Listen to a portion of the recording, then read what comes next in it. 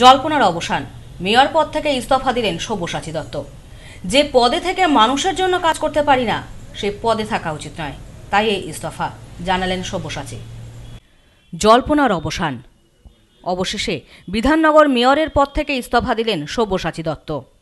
বৃহস্পতিবার সাংবাদিক সম্মেলন করে একথা জানিয়ে দেন নিজেই। সাংবাদিক বৈঠক করে দলের ও দলের কাউন্সিলরদের প্রতি ক্ষোভ উগরে দেন সব্যসাচী। ইস্তফা দিতে গিয়ে তিনি বলেন, দলের কিছু কাউন্সিলর অসহযোগিতা করেছেন। এদিন তিনি আরও বলেন, মানুষের ভোটে পুরো কাউন্সিলর হয়েছি, কাউন্সিলররা মেয়র পদে বসিয়েছেন।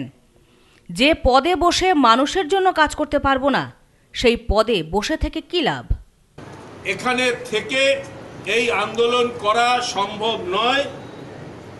সেই জন্যে মানুষের দ্বারা মনোনীত পৌরপ্রতিনিধি এবং পৌরপ্রতিনিধিদের দ্বারা মনোনীত মেয়র হিসাবে যদি মিউনিসিপ্যাল কর্পোরেশন অ্যাক্ট আমি রক্ষা করতে না পারি, সেই পদে থাকার আমি মনে করি উচিত নয়।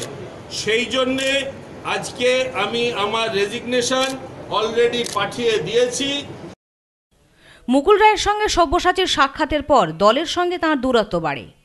চলতি মাসের 5 তারিখ বিদ্যুৎ ভবনে সব্যসাচী দত্তের আন্দোলন সেই দূরত্বকে আরও বাড়িয়ে দেয়। বিতর্ক বাড়িয়ে পুরসভার কাউন্সিলরদের একটা অংশ মেয়রের বিরুদ্ধে অনাস্থা আনেন। এরপরই পৌর কমিশনার বিধাননগরে আস্থা ভোটের নোটিশ জারি করেন।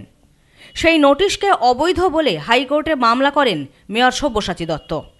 গতকাল হাইকোর্টের বিচারপতি সমাপ্তি চট্টোপাধ্যায় আস্থা ভোটের নোটিশকে অবৈধ বলে ঘোষণা করেন। আস্থা ভোট হবে না বলেও জানিয়ে দেন। পৌর কমিশনারকে 48 ঘন্টার মধ্যে নতুন করে আস্থা ভোটের নোটিশ জারি করার নির্দেশ দেন।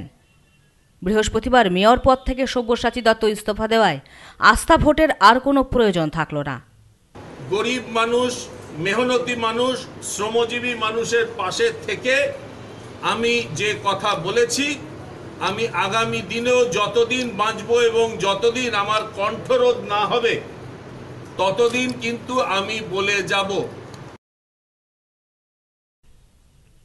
Bureau report, news no man's land, Kolkata.